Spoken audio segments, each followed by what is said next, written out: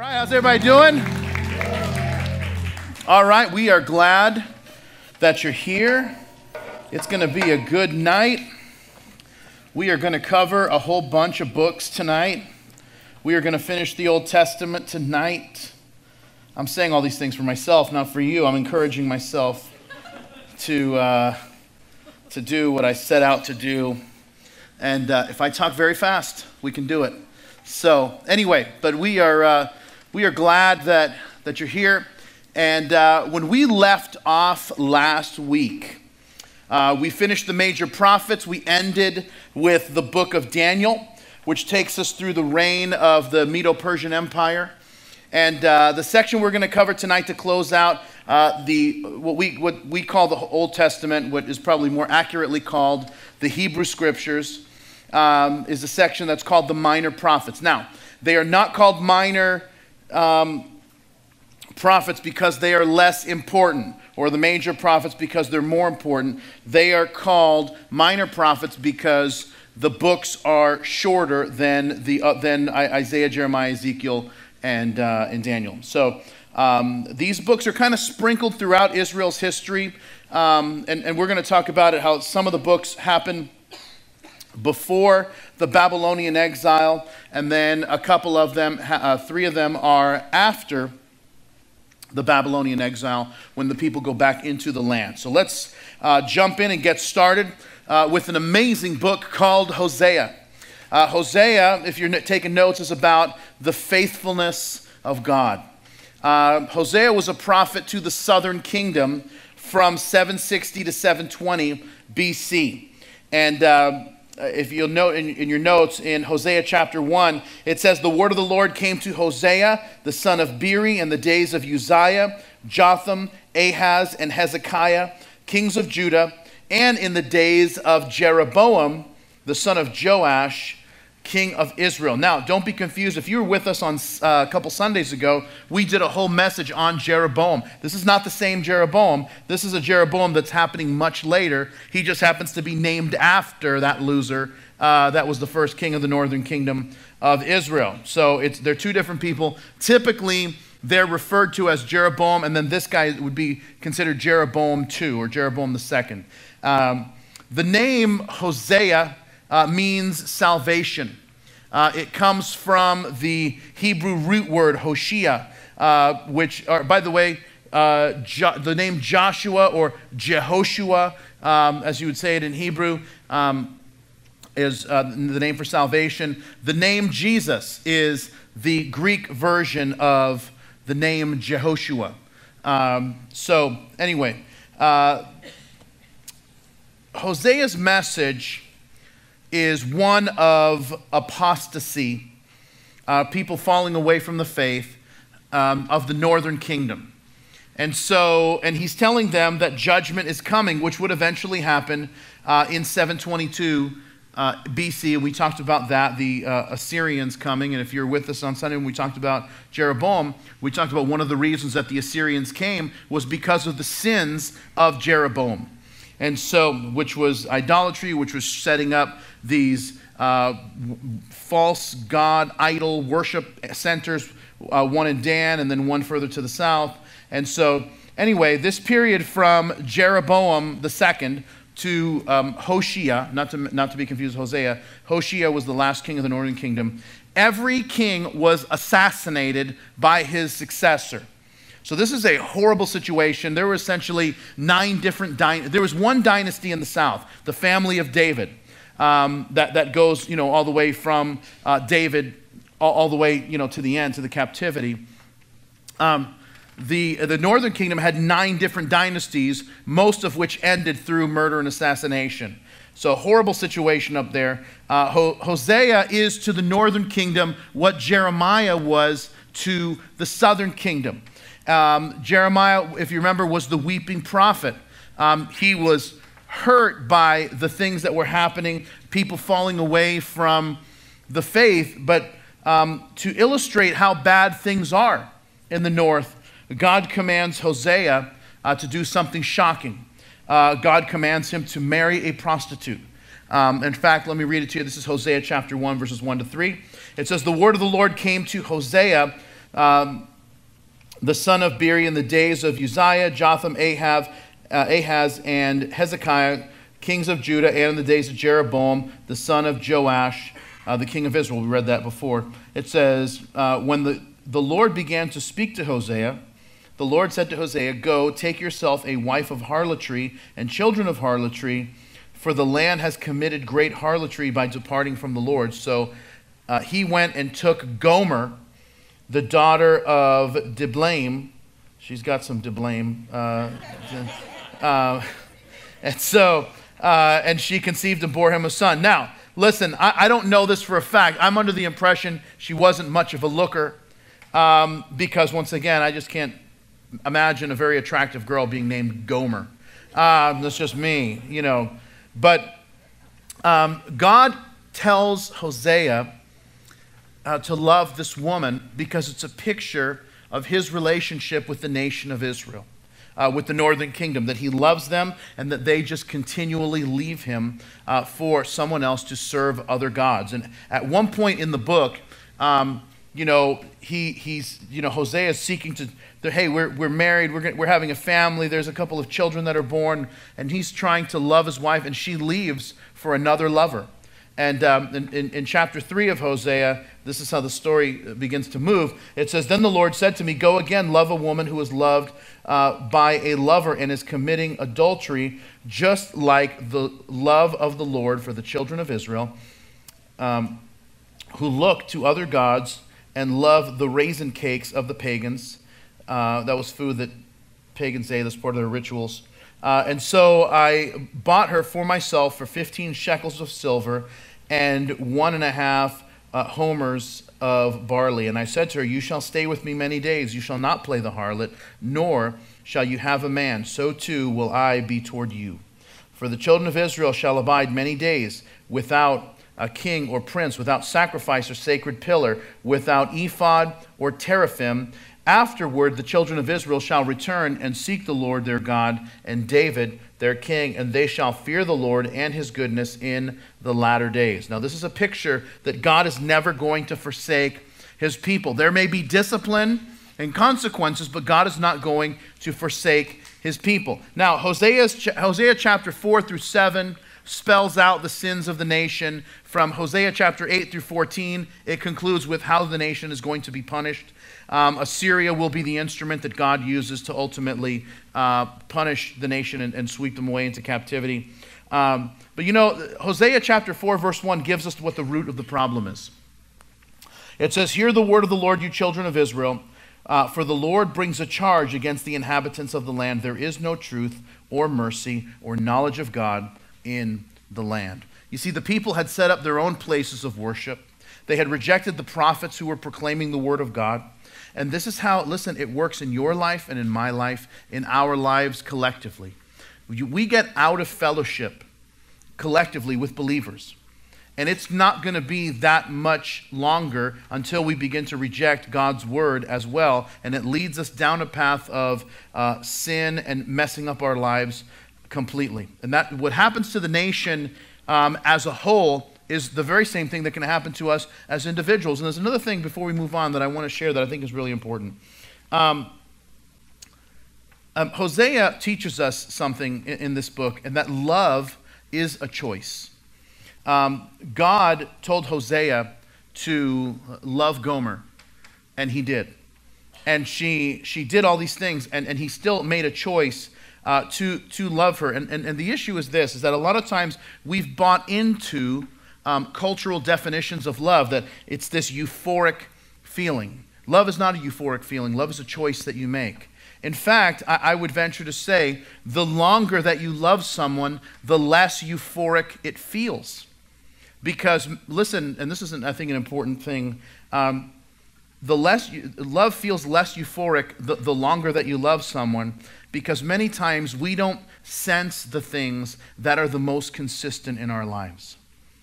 The longer something is in our life, the less that it feels new. This is true with God's presence.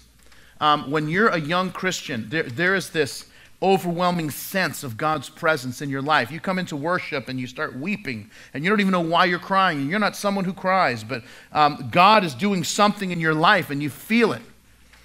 And then that feeling starts to go away.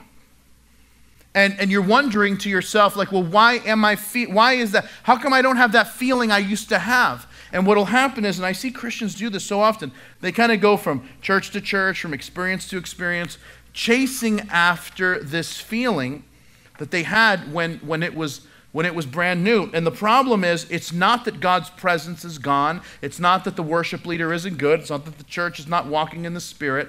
It's that you've become accustomed to God's work in your life. And the things that we are, the things that are most consistent in our lives are the things that we don't feel as much anymore. And that's how it is. That's how it is with love. That's how it is with, many times with God's presence. And Hosea teaches us that. All right, let's move on to Joel. The book of Joel is about, the theme is the day of God. The book of Joel is great because it only has one point. It's 3 chapters. He has one point. God is coming. And that's the key phrase in the book of Joel, is the day of the Lord. He was preaching to the southern kingdom of Judah, and he makes no mention of the northern kingdom. And so scholars sometimes wonder where to place the book of Joel, because we don't get a lot of internal markers as to where he falls. He doesn't tell us, like Hosea, hey, I was serving around this time or that time, or serving around this king. But the thing that we see is there's no mention of the northern kingdom, which means they've probably already been swept away into captivity. So most scholars put Joel somewhere around 609 BC to 586 BC. 586 BC was when the Babylonians came in and destroyed the city of Jerusalem, destroyed the temple, destroyed the walls, destroyed everything. The book of Joel is very picturesque. He uses a lot of images. He uses the images of vapor, smoke, fire, locusts coming in and destroying everything. In fact, just to give you a little taste of it, this is Joel chapter 2, verse 1 and 2. He says, blow the trumpet in Zion, sound an alarm in my holy mountain. Let all the inhabitants of the land tremble, for the day of the Lord is coming. For it is at hand, a day of darkness and gloominess, a day of clouds and thick darkness, like the morning clouds that spread over the mountains. A people come, great and strong, the like of whom has never been, nor will there ever be such after them, even for many successive generations. What he's referring to here is the tribulation, ultimately the return of Jesus. And there's things that are mentioned in here that hearken to the book of Revelation, which we'll cover in a couple of weeks. So the phrase, the day of the Lord, is used over 20 times in the Old Testament to describe one period of time. The events leading up to the second coming of Jesus. Now, obviously, when I say the day of the Lord, it's not like one specific day. There are events. It's a period of time leading up to a specific day, which is the coming of the Lord. And you'll see that in Revelation chapter 1, verse 10. If it's not in your notes, you just jot that somewhere. That he says that I was taken in the Spirit on the day of the Lord. And he begins to see all of these things. And this, once again, we've talked about this over the last couple of weeks, that there is this whole idea of near and far prophecy. There's the near fulfillment, but then there's things that are mentioned in there like, he's not talking about right now, he's talking about something in the future. And so what happens is that he's talking about the Babylonians coming in and destroying the city of Jerusalem, but then there's other things that he's talking about, because he's saying, hey, this is an army that you're never going to see again. Well, once again, we've seen greater armies than the Babylonians. So he's not talking about the Babylonians. He's talking about something further out, which is going to be towards the end of history. When the Holy Spirit was poured out in the book of Acts, chapter 2, and people began to speak with new tongues and worshiping God, and the people looked on, and if you remember the story, they looked on and they said, oh, look, these people are drunk. And then Peter stands up and he says, listen, these people aren't drunk. It's only 9 o'clock in the morning. He's like, hey, listen, even the drunks aren't drunk by 9 a.m. This is that which was spoken by the prophet Joel. And this is what he quotes from Joel chapter 2. It's in your notes. It says, "And it shall come to pass afterward that I will pour my spirit on all flesh. Your sons and daughters will prophesy. Your old men will dream dreams. Your young men shall see visions. And on my men servants and on my maid servants I will pour out my spirit in those days. And I will show wonders in the earth, the heavens and in the earth, fire and blood and pillars of smoke. The sun shall be turned to darkness and the moon into blood before the great and awesome day of the Lord. And it shall come to pass that whoever calls on the name of the Lord shall be saved." And I do love that one of the things that, now that's speaking of, once again, what God's going to do leading up to the return of Jesus. But one of the things, if you read the book of Joel, is that Joel will talk about the gloom and doom. And nobody does gloom and doom better than Joel in the Old Testament. I mean, this is like his wheelhouse, is doing gloom and doom. However, he does gloom and doom, and then he talks about he gives this hope at the end. And so he talks the gloom and doom, and then he says, but whoever calls on the name of the Lord will be saved. And so he says, he does the gloom and doom in chapter 2, and then he says, but I will restore to you the years that the swarming locust has eaten. And so it's a wonderful book talking about the day of the Lord, the time of tribulation, the season at the end of history when Jesus is going to return. All right, let's move on to the book of Amos. He's famous. We'll talk about him for a little bit. Sorry, that's a terrible joke. All right, Amos is about the correction of God. Amos's ministry takes place during the reign of Jeroboam II. This makes him a contemporary of Hosea, of Jonah, and of Isaiah. It starts, and this is a pretty cool thing in the very beginning of Amos. It tells us a little bit about himself. He says this, the words of Amos, who was among the sheep breeders of Tekoa, which he saw concerning Israel in the days of Uzziah, king of Judah, in the days of Jeroboam, the son of Joash, king of Israel, 2 years before the earthquake. It seems from what we can tell that Amos did not have any theological training. Now you got to understand, in the book of 2 Kings, one of the things that you'll read about is that there was what was called a school of the prophets. And Elisha goes and is helping them. These are guys that feel called of God. And but he's not part of that. Amos was a simple man. He was essentially a farmer who had a unique call to ministry.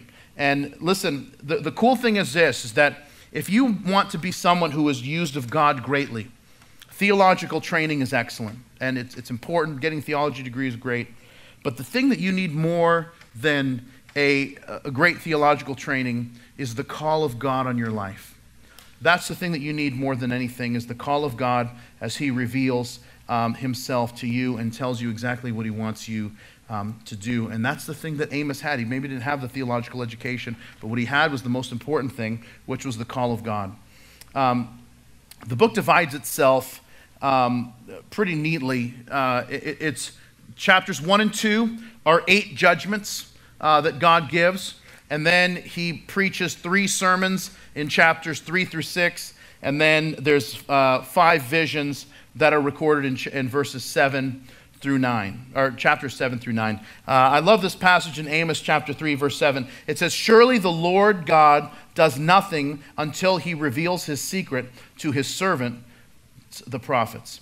And I love what Amos says there, that God doesn't do anything without having his servants, the prophets, declare it. And what that means for us is that it allows us to trust God's word as the source of what does God want me to do.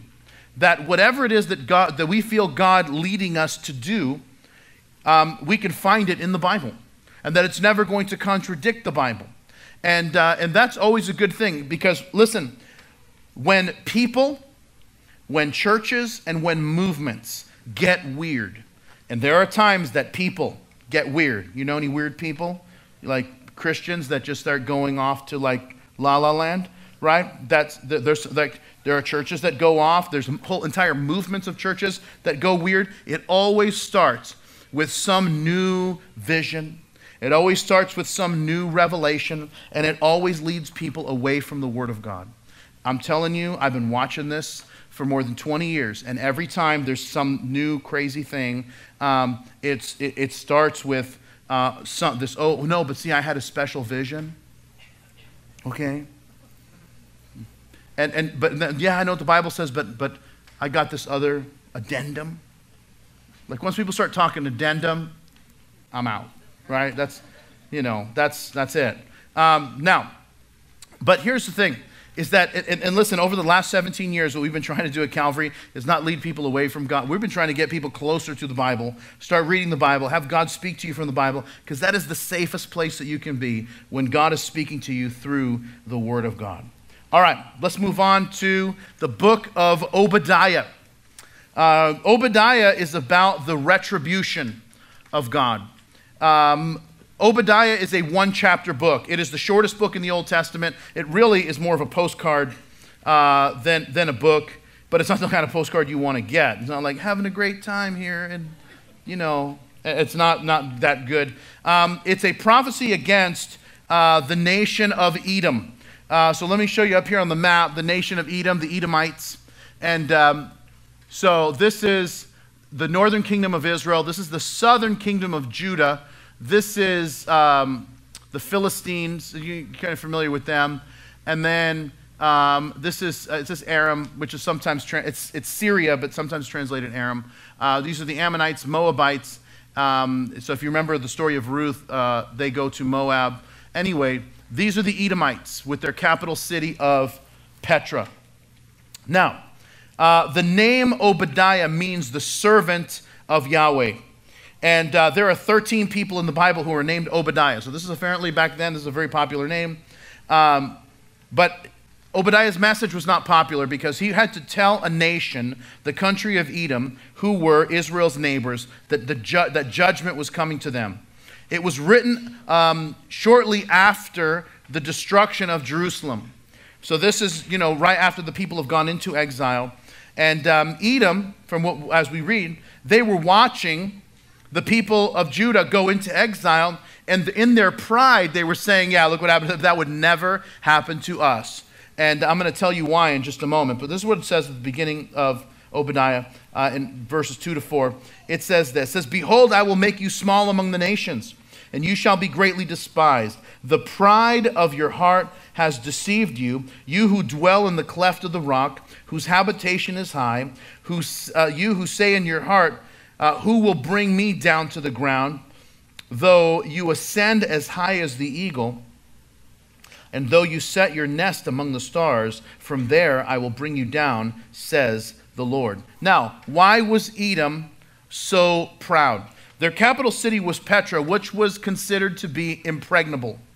What's odd about Petra is that people doubted that Petra or the Edomite, they doubted that they even existed until 1812, when a guy by the name of Johann Burckhardt, a Swiss explorer, found the city. Now, he was a guy who believed the Bible, and he lived among the people of Jordan, and when they said that there was going to be a sacrifice made, they took him to Petra. Now, I've been to Petra. It is absolutely stunning. Now, let me show you a couple pictures here of the city of Petra. I've walked down this. This is in Jordan now. So you have to walk through this, and it's a little bit of a ways. And then, if we can see the next picture, you'll see this. Now, those of you that saw Indiana Jones and the Last Crusade, if I remember correctly, and forgive me, I may have my Indiana Jones. I believe that in the movie they said that this was Alexandria in Egypt, if I remember correctly. If I'm wrong, someone will help me out. But this is Petra. Now, I have a picture of myself, and maybe I'll bring it sometime, standing right here. What you can't see right here where the steps are is that there is, in this rock, there's almost like an indentation. And the reason that there's an indentation is because this is where they would do all their sacrifices, and then that's where kind of the blood would pool, and then it would flow out from there. So they would have that there, and then you see another set of steps that they go in there, and we were able to kind of walk around this. This goes on, the city of Petra, if you kind of come out here and then, hang a right, it opens up, and there's all of these caves, and it goes on for several miles. If I remember correctly, I was wise enough only to walk about a mile because I realized if you walk a mile out, you're going to have to walk back.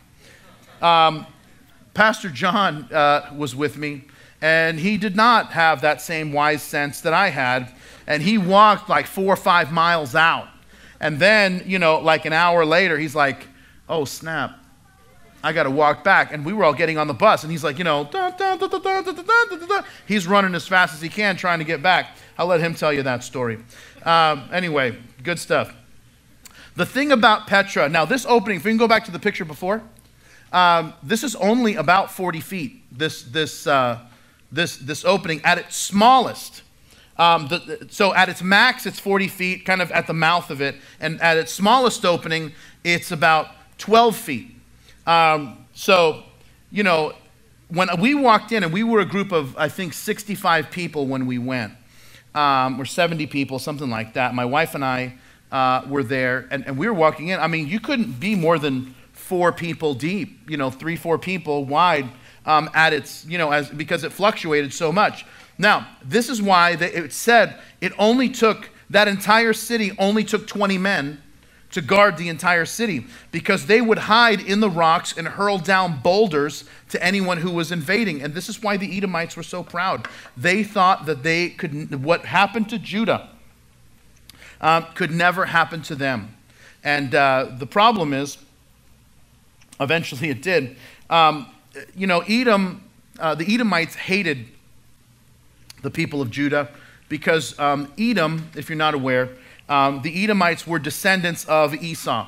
Now, if you're, this, Abraham had a son named Isaac who was the child of promise, and then he had a handmaiden named Hagar, and there's a whole line that goes through there. Isaac has twins that are born, and then there's their twins. One comes out first, whose name is Esau, and he's red and hairy, and the name Esau means red and hairy. So he comes out, and then his younger brother Jacob comes out. And so if you read Genesis 27, you'll begin to see, or really kind of starting at the end of chapter 26, you'll begin to see all of the the animosity that happens and the rivalry between the two brothers. Eventually, Jacob steals the blessing, the birthright and the blessing from Esau, his brother, that Isaac was supposed to give him. And then he leaves, and the Bible has this really interesting phrase. It says that Esau comforted himself with the thought of killing his brother. Like, that's only getting upset. It's like, okay, just calm down. You're going to kill him. Like, okay, I feel a lot better now. So, and anyway, they made peace later on, and you can read about that, chapters 32, 33 of the book of Genesis.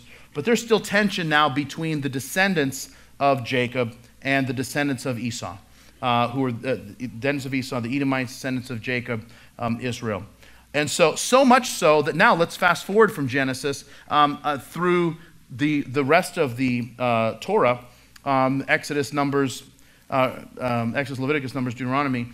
When the children of Israel were on their way from Egypt and on their way to the Promised Land, in Numbers chapter 20, they asked, if we can go back to the map, they asked them as they're coming out, hey, can we cut through your land so that we can get to the land of promise that you have for us, as they were coming out of Egypt, which is the Sinai Peninsula is somewhere down here by the drum set. So anyway, they said no. The Edomites said no. And think about this. The verses that we read before, it shows them laughing, mocking, gloating, boasting, and then stealing from Israel while they're being invaded.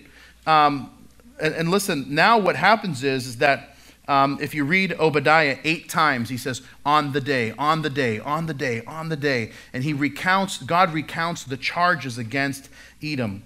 And eventually, God allowed Babylon to conquer them.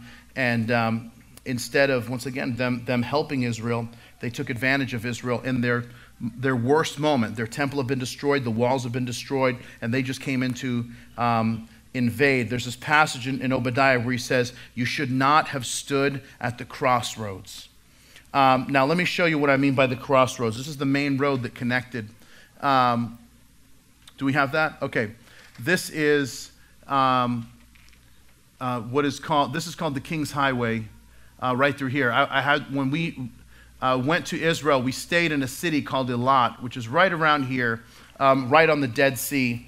Right on the Red Sea. And so it was pretty cool. We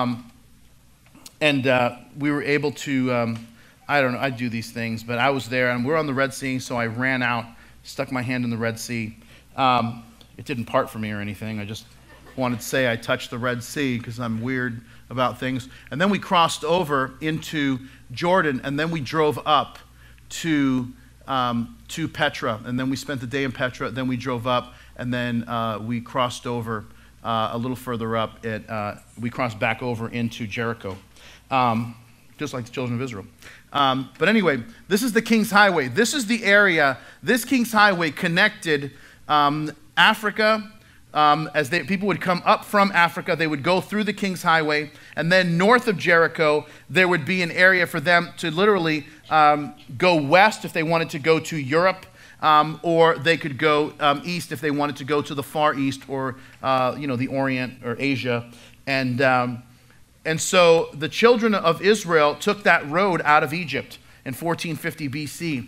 And what happens is that once you're on the King's Highway, I mean, you can go anywhere. The issue is, if the people made it to the King's Highway, they had escaped, they could have been free, right? So this gets destroyed. They go out to the King's Highway, and if Edom hadn't stopped them, because these guys they stood at the crossroads and cut off anyone who had escaped from the Babylonian siege. In fact, in verses 17 and 18, it says, but on Mount Zion there shall be deliverance, there shall be holiness. The house of Jacob shall possess their possessions. And the house of Jacob shall be a fire, and the house of Joseph a flame, but the house of Esau shall be stubble. And they shall kindle them and devour them, and no survivor shall remain of the house of Esau, for the Lord has spoken. He's saying two things at the end. He's saying, listen, Israel's going to be back. And they're actually going to take more land than they had before. And here's the other thing, you will be gone. Because there's this principle throughout the entire Bible that God opposes the proud, but he gives grace to the humble. All right, let's go to the book of Jonah. The book of Jonah, the theme of the book of Jonah is the love of God. Jonah is obviously the most famous of the minor prophets because we all know his story. We've all seen the VeggieTales movie. God calls Jonah to a city called Nineveh, which is the capital of the Assyrian Empire. Upon hearing that, Jonah grabs a ship going in the opposite direction to Tarshish, which most people believe to be Great Britain. Some people believe it's Spain, Portugal, which it's possible, but some say it's all the way out to even Great Britain. He gets thrown overboard and gets swallowed up by this great fish, and then gets spit up on the shores of Nineveh, the shores of Nineveh there in Assyria. And this is where the story gets interesting. And once again, we all know the story for the most part. So I want to kind of talk a little bit more about this from maybe a graduate level, and not the Sunday school level that we kind of hear it from. Jonah gets barfed out on this. He's got, probably the gastric juices of this fish all over him, which has probably bleached him completely. He's probably been bleached completely white. He's probably got because of that, no hair on his head, no beard, no eyebrows. I mean, it's just clean off. And so, I shouldn't say that. Okay, this is another thing I was going to say, but I'm not going to say that because it's good. It's good. It's working. The little stop, don't say that, it's working. God's working in my life.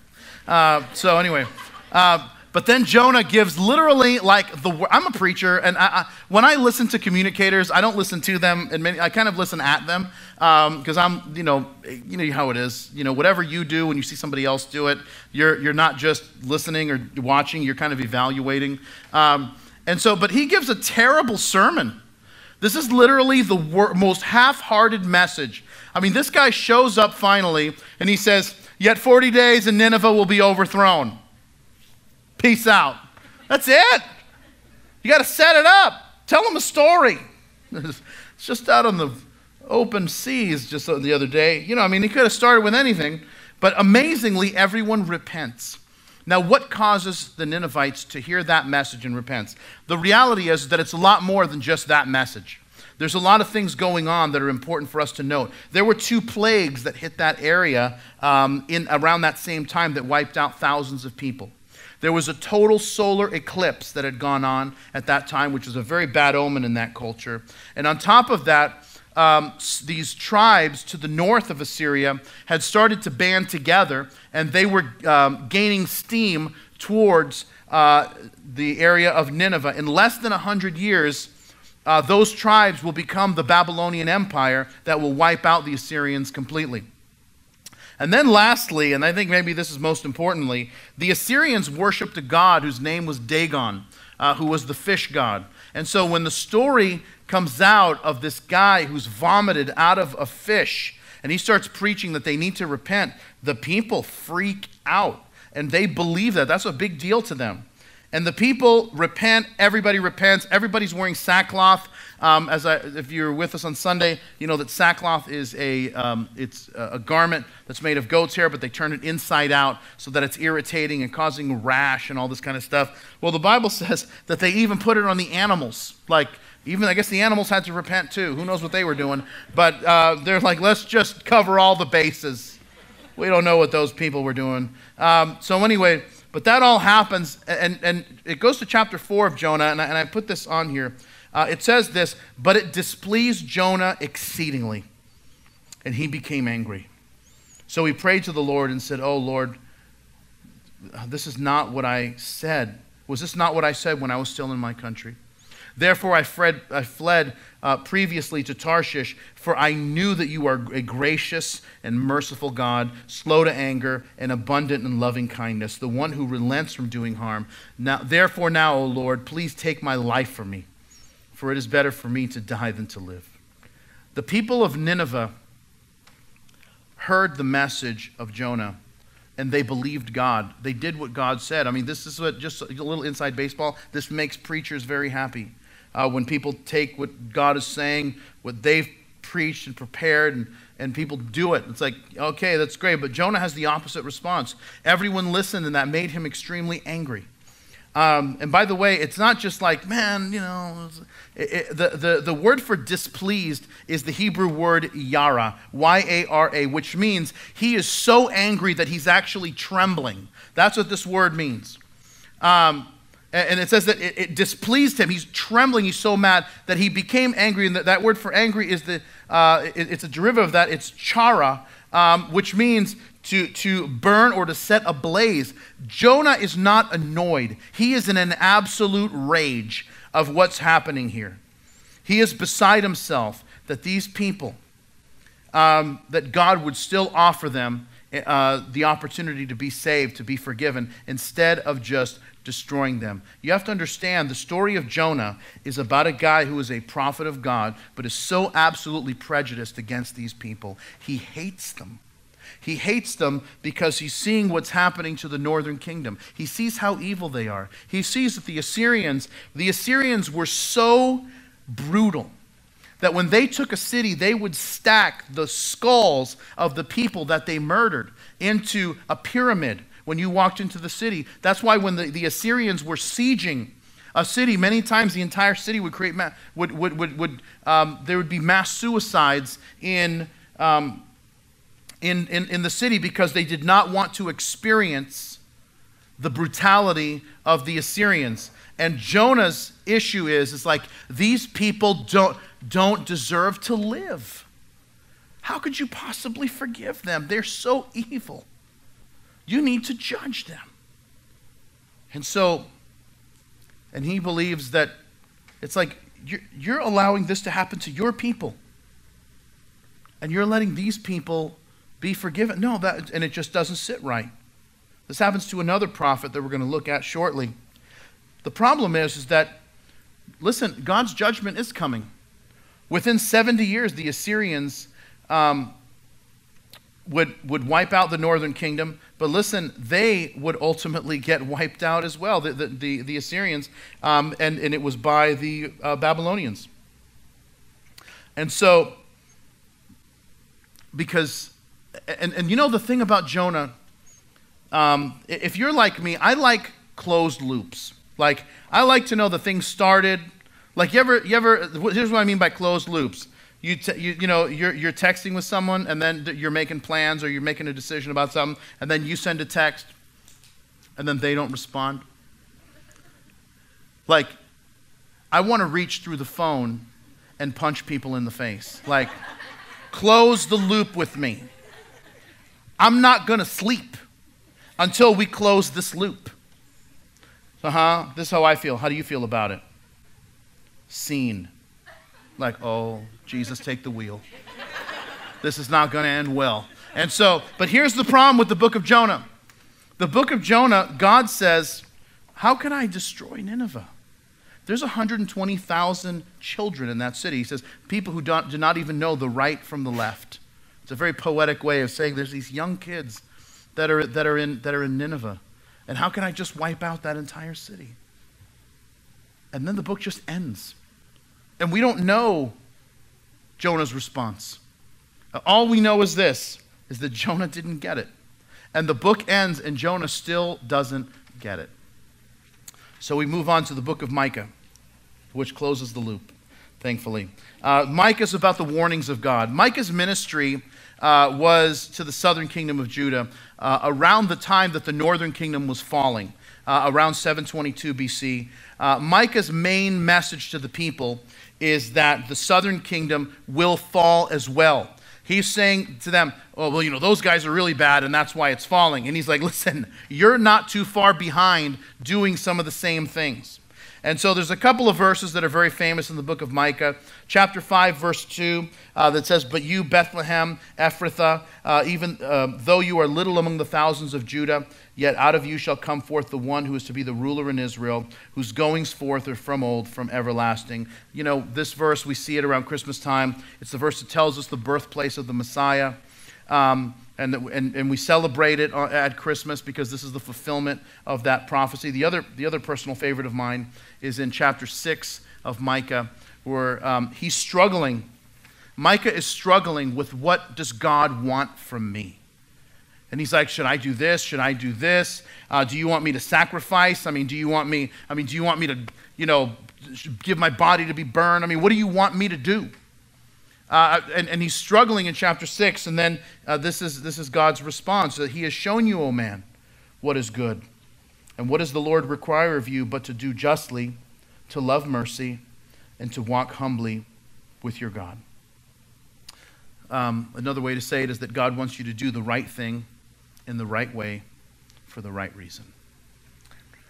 Next is the book of Nahum. Nahum's theme is about the justice of God. Nahum's ministry was to the southern kingdom. He's ministering around the same time as Isaiah and Hosea, and his 3 chapters are all about one subject, all about the destruction of the Assyrians. That would have been that's what Jonah wanted. That's the job he wanted. But Nahum talks about the destruction of the Assyrians, and this is a very picturesque passage in chapter 3 of his book. He says this, behold, I am against you, says the Lord of hosts. I will lift your skirts over your face, and I will show the nations your nakedness, and the kingdoms your shame. I will cast abominable filth on you, make you vile, and make you a spectacle. And it will come to pass that all who look upon you will flee from you, and say, Nineveh is laid waste, and who will bemoan her? And where shall I seek comforters for you? That's the whole theme, is the destruction of Assyria, which eventually happens at the hands of the Babylonians, which leads us to the topic of the Babylonians, which is the book of Habakkuk. Habakkuk is about the ways of God. That's really the theme. Habakkuk is hands down, far and away, my favorite minor prophet for sure. Like there's, I absolutely love this book. There's sometimes I don't know what to read, and Habakkuk is one of the places that I go. I love the story because Habakkuk lives where we live.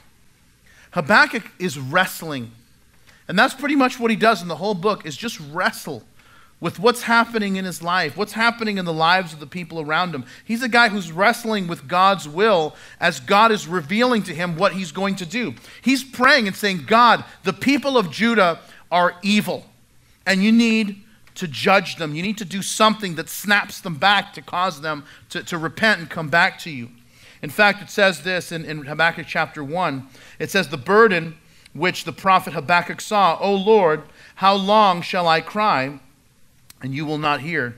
Even cry out to you, violence, and you will not save. These people are violent. They're doing all this. You need to do something. This is Habakkuk's prayer. When are you going to do something about it? Here's God's response in verse 5 of chapter 1. He says, look among the nations and watch. Be utterly astounded, for I will work a work in your days which you would not believe, though it were told to you. For indeed I am raising up the Chaldeans, or the Babylonians. Chaldea was an area in the province of Babylon. I am raising up the Chaldeans, a bitter and hasty nation, which marches through the breadth of the earth to possess dwelling places that are not theirs. They are terrible and dreadful. Their judgment and their dignity proceed from themselves. Their horses are swifter than leopards and more fierce even than wolves. Their chargers charge ahead. Their cavalry comes from afar, and they fly as the eagle that hastens to eat. Essentially, God says, you're right, Habakkuk. I am going to do something. I'm actually bringing the Babylonians to come and judge Judah. This is the moment where Habakkuk starts freaking out. And this is verse 12, same chapter. He says, are you not from everlasting? Like, am I talking to God here? Did I call the wrong number? This is essentially, he says, O Lord God, my Holy One, we shall not die, O Lord. You have appointed them for judgment. O rock, you have marked them for correction. He's saying, God, I think you misunderstood. I think I misunderstood what you're saying. I thought I heard you say that you're going to use the Babylonians to judge Judah, and that's impossible because these people are like 100 times worse than us. So what I think you said is that you're going to actually judge the Babylonians, and so you still haven't answered my question. And he's like, no, I'm going to judge Judah with the Babylonians. This is going to be my instrument that I use. And this is when the wrestle begins. And he wrestles and wrestles and wrestles and wrestles for 3 chapters until the very end of chapter 3, the end of his book. Listen, there's nothing wrong with wrestling with God. There's nothing wrong with not understanding what God is doing in your life. There's nothing wrong with saying, God, how could this have possibly happened? Nothing wrong with any of those things. My challenge to you is you just can't live there. You can't spend your whole life there. At some point, we're going to have to trust. And at some point, even though we're not given all of the answers as to why, we've got to realize that God is doing something. And at the end of the book, there's this song that Habakkuk sings. This is one of my favorite passages in all the Bible.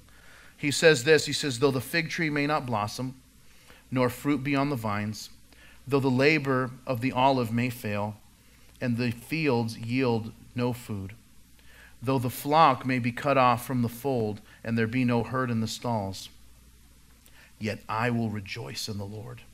I will joy in the God of my salvation. The Lord God is my strength, and he will make my feet like deer's feet, and he will make me walk on high hills. To the chief musicians with the stringed instruments. Habakkuk is able to turn his wrestling into a hymn and be able to worship even without understanding everything. It's a beautiful book. If you've never read Habakkuk, read it tonight. It's really wonderful. All right, let's talk about Zephaniah. Zephaniah is about the discipline of God. That's the theme. Zephaniah opens differently than all the other minor prophets because he writes out his genealogy. He tells us what family he's from and It says this, it says, the word of the Lord which came to Zephaniah, the son of Cushi, the son of Gedaliah, the son of Amariah, the son of Hezekiah, in the days of Josiah, the son of Ammon, the king of Judah. And this sets Zephaniah apart from the other prophets because he tells us not only his time, but also his lineage. And that makes Zephaniah an unusual prophet because most of the prophets did not come from a royal lineage. He did. He was a descendant of the godly king Hezekiah. Now, the name Zephaniah means Yahweh hides, or it can also be translated Yahweh has hidden. And Zephaniah was born during the long reign of the son of Hezekiah, whose name was Manasseh. Manasseh in the southern kingdom was the absolute worst that the southern kingdom experienced. And he reigned longer. He reigned for 55 years, longer than any other king in Judah. And Zephaniah was probably hidden, which is why he got that name. He was hidden during that time. Zephaniah is a prophet to the southern kingdom who writes to them about the impending judgment that's coming. And the 12 minor prophets are divided into two groups. And I mentioned it earlier, but just to remind you, there's what are called the pre-exilic, or before the exile to Babylon, and then the post-exilic. The first 9 are pre-exilic. That is before the Babylonians destroyed Jerusalem and conquered Judah, and of which this is the last. This is the 9th. The last 3, Haggai, Zechariah, Malachi, are what are called post-exilic, and that is that they were writing after Israel returned after the 70-year captivity in Babylon, which later turned into the Medo-Persian Empire. So, Zephaniah is the last of these pre-exile prophets, and what they say is that, what scholars say is, in many ways, Zephaniah is kind of a summary of what God has been saying through these other 8 books. And so he tells them that destruction is coming, but also gives them the promise that God is again going to delight in them. And this is my favorite passage from Zephaniah chapter 3. It says, "In that day it shall be said to Jerusalem, do not fear, Zion. Do not let your hands be weak. The Lord your God is in your midst. The mighty one will save. He will rejoice over you with gladness. He will quiet you with his love, and he will rejoice over you with singing." Beautiful passage. All right, let's go to the book of Haggai. The book of Haggai, it talks about the priority of God. Haggai is the first of the post-Babylonian exile prophets. He's writing after the people had returned to Jerusalem. They went back to rebuild the temple. But instead of rebuilding the temple, they got caught up in rebuilding their own homes. And now years have gone by, and they've gotten kind of caught up in their own drama, and they've forgotten the mission and the calling that they had. And so in chapter 1, it lays it out, Haggai lays it out. He says, "Thus speaks the Lord of hosts. This people says, oh, the time has not come yet, the time that the Lord's house should be built. Then the word of the Lord came to Haggai the prophet, saying, is it time for you yourselves to dwell in your paneled homes, and this temple lie in ruins? Now therefore thus says the Lord of hosts, consider your ways." And that is the kind of the key phrase in the book of Haggai is consider your ways. And that's the message of Haggai. In two-chapter book, the whole message is that we need to put God first in everything. All right, now, another one of my favorites in the minor prophets is the book of Zechariah. Zechariah, the theme is the revelation of God. In fact, the book of Zechariah is called the revelation of the Old Testament, and comparing it to the book of Revelation because it deals so much with the second coming of Jesus. Zechariah's ministry was around the same time as Haggai, around 520 BC or so. The early chapters deal with 7 visions that Zechariah gets around the area of the temple and issues surrounding the temple. The latter chapters of the book deal with our redemption and the return of Jesus. In fact, chapters 12, 13, and 14 are particularly important to us because of the repetitive phrase, "in that day." And every time he says in that day, he is speaking about the day of the Lord's return, the kingdom age, the millennial reign of Jesus on the earth. I'll give you a couple of my favorite passages, and I want to drill on these a little bit. It's a conversation that happens after Jesus' return. And it's a conversation between the people of Israel and the Messiah when they come to the realization that Jesus is the Messiah. And this is chapter 13, verse 6. If someone asks, "What are these wounds on your body?" they will answer, "These are the wounds that I was given in the house of my friends." The word for body is the Hebrew word yad, L-A-W-D, which is usually translated arms or literally hands. I mean, they're going to look and say, "What are these wounds on your hands?" And he's going to say, "These are the wounds that I received in the house of my friends." Here's another that impacts our world today, and this is in Zechariah chapter 12.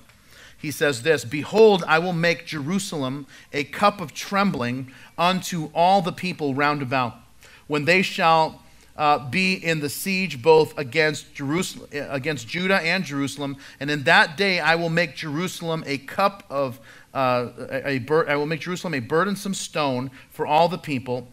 All that burden themselves shall be cut in pieces, though a people of the earth be gathered together against it." I want you, if you have that, underline that I will make Jerusalem a cup of trembling. This is you got to understand, the book of Zechariah was written 2,500 years ago. And he says that in the last days that Jerusalem would be the ultimate hot potato that no one would be able to handle. And I want you to understand that our president campaigned on the fact that he was going to move the U.S. Embassy to Jerusalem.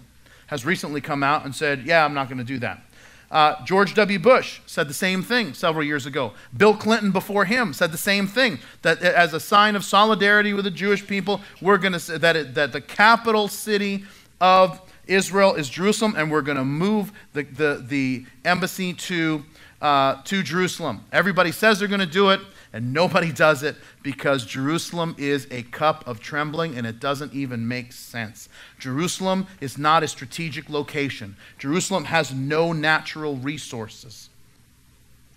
And yet, what we read is that it is not just a cup of trembling, not just for the Middle Eastern nations. It's a cup of trembling to all nations. Because this is what happens. What happens in Israel affects the entire world. And ultimately, as we see in the book of Zechariah, that Israel ultimately will stand alone. Speaking to the UN Assembly, it was amazing to hear Benjamin Netanyahu, the Prime Minister of Israel, say, "Israel will stand alone if it must." And that, and you know, once again, in times past, we've said, well, you know, America is always going to stand with Israel. And yet, it was when the U.S. voted to sanction Israel for the settlements that they've built in these so-called disputed areas, this was the entire world voting against Israel. I mean, it was the first time this is incredible of how this happens. And by the way, I've been to these settlements, and people call them settlements. They are like, it's like calling Miramar a settlement.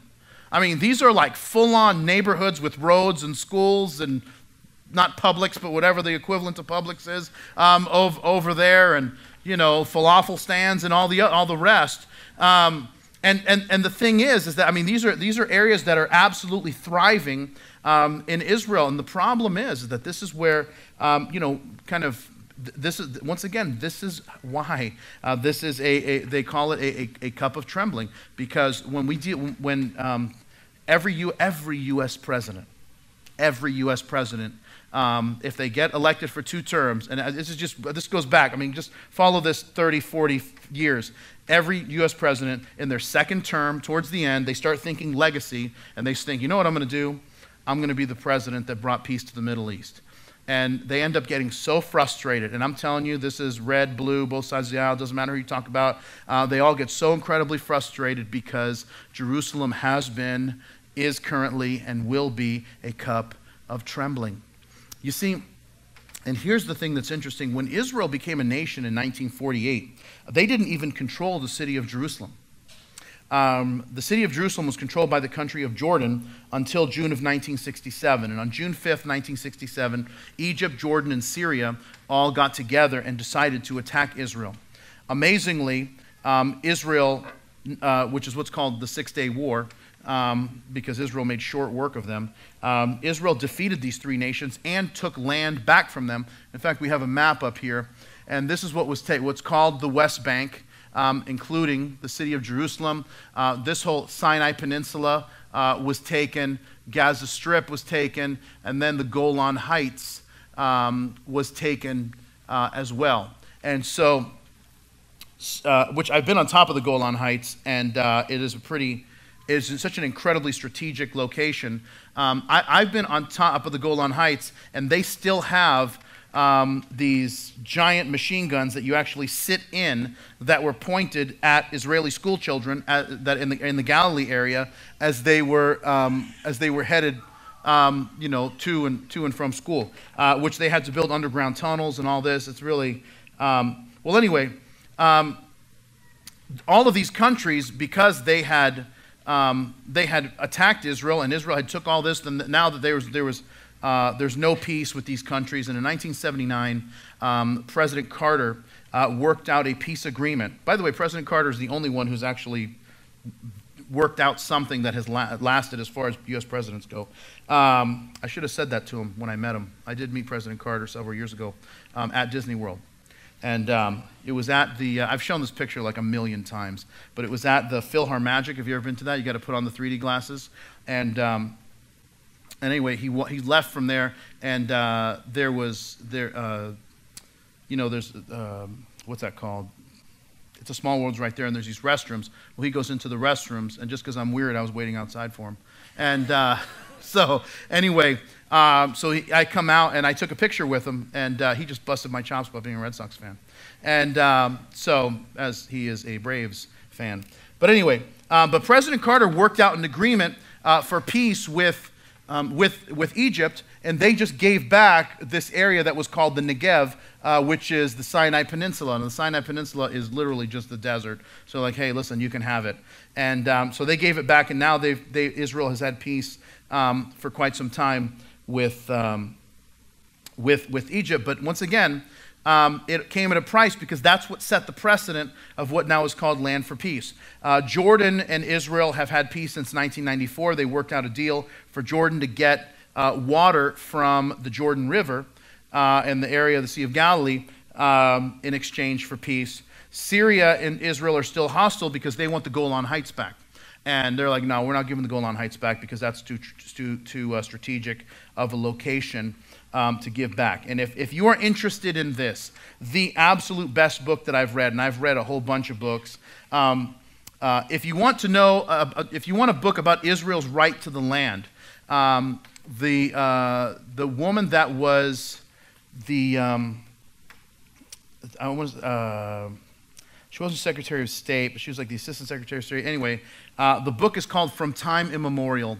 That is an excellent book on Israel's right to the land. She worked under the Carter administration. This is an absolutely fantastic work. It is not an easy book to read. So this is like, I have trouble sleeping. Let's pick that book up, read chapter 2. I trust you. You're going to learn a lot, and then you're going to sleep like a baby. But if you want to read a great book about, throughout history, Jerusalem being the cup of trembling, this is an excellent read, very fast.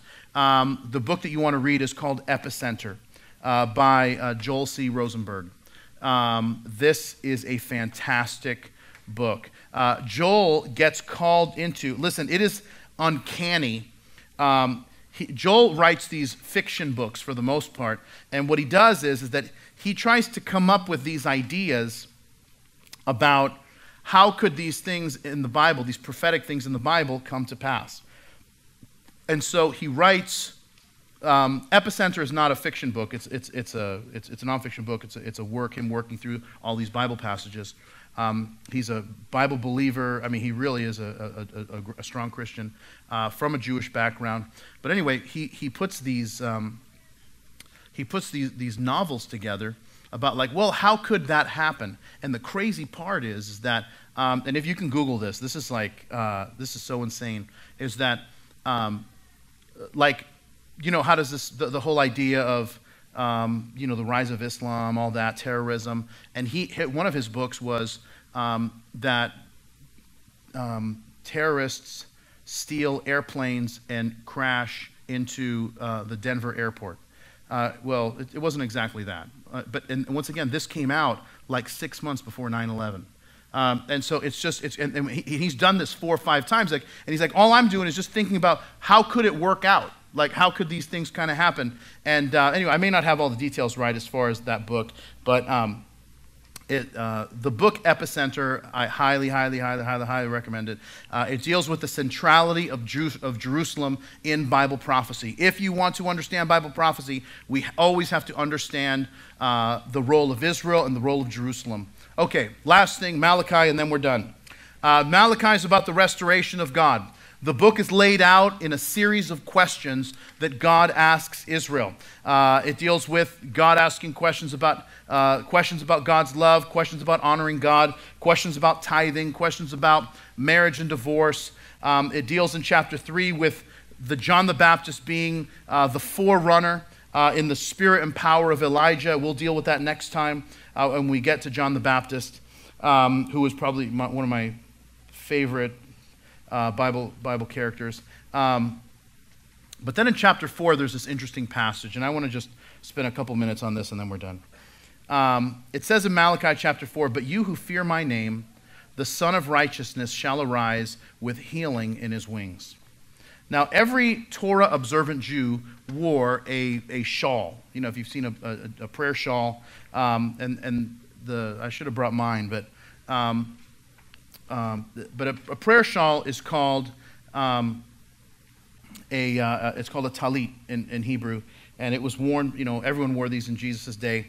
But then they would have what are called the borders were called the kanaf, and then it would have these 5 tassels at the end that were called tzitzi, and it's spelled just so it's T-Z-I-T-Z-I-T. If you're from the South, you're like, what was that? T-zit-zit? Anyway, but that is, once again, in Numbers, if you want to write in Numbers chapter 15, that the people of Israel are commanded to have tassels on the end. It's in 5 knots representing the 5 books of Moses. There's 10 representing 10 commandments. Anyway, so you went about your day. The reason that you had the tassels is that the tassels would stick out. Like if you see an observant Jew, they'll have an undershirt, they'll have whatever shirt they are wearing, but then they'll have an undershirt, usually a white undershirt, and the tassels will be sticking out. And so the whole point is that throughout the day you're going to interact with these tassels, and they're going to remind you that that God is with you as you go throughout your day. But then there's this moment in Mark chapter 5, and I put the verses in there, but I'll just tell you quickly. There's this woman who has an issue of blood for 12 years. And then she says this. She says, "If I can only touch the hem of Jesus' garment." She touches the hem of his garment, and she's immediately made well. And then Jesus stops everybody. They're in a crowd of people because they're on their way to somebody else's house. A man by the name of Jairus, whose daughter has just died, who's 12 years old. As long as she's been alive as long as this woman has had an issue of blood. And then Jesus in this crowd says, "Who touched me?" It's like his Obi-Wan Kenobi. Well, who's touched me? The force is strong right here. Anyway, so anyway, he's like, "Who touched me?" They don't know. And then this woman appears before him. She falls down and tells him the story. And he says, "Your faith has made you well. Go in peace. You've been healed of your affliction." And now, the thing is, what this woman is reaching for is the tzitzi. She's reaching for the kanaf, the border, the hem. You see, in Luke, it gives us a little extra detail. It says, "Now a woman with a flow of blood for 12 years had spent all her livelihood on physicians and could not be healed by any, came from behind and touched the border of his garment." That is the kanaf. And why is that? Listen, because she believed something about Jesus. She believed that if I believe that he is the Messiah, and in Malachi chapter 4 says that when the Messiah comes, that he will have healing in the wings, the kanaf, and that part of his shawl, and and she experienced that physical healing. And once again, but in Malachi 4, it doesn't just talk about physical healing. It talks about, in verse 5 of that chapter, about fathers being reunited with sons. And so we can talk about relationships being healed. In verse 3, it talks about people having victory in their lives, and we can talk about people having emotional healing from addictions. And the point of this is that God wants to work. And the minor prophets are calling to the people over and over again, saying God wants to work, God wants to forgive.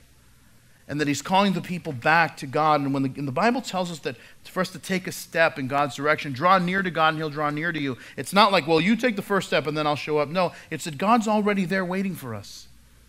All we have to do is decide to say, you know what, I'm coming back. And he brings the healing in his wings, the restoration in his wings. He brings the forgiveness in his wings. And that's where the Old Testament ends. And then there's 400 years of silence. And we're going to talk about that next time. Waiting for the Messiah to appear. So let's pray together. And Lord, we want to thank you so much. Thank you for your word. Thank you for the Hebrew Scriptures and how they prepare the way for the Messiah to come. And we look forward to next time as we begin to look in depth at our Savior Jesus, all that he's done, all that he did, all that he wants to do, fulfilling every prophecy, every jot and every tittle of what needed to happen to prove that he was the Messiah.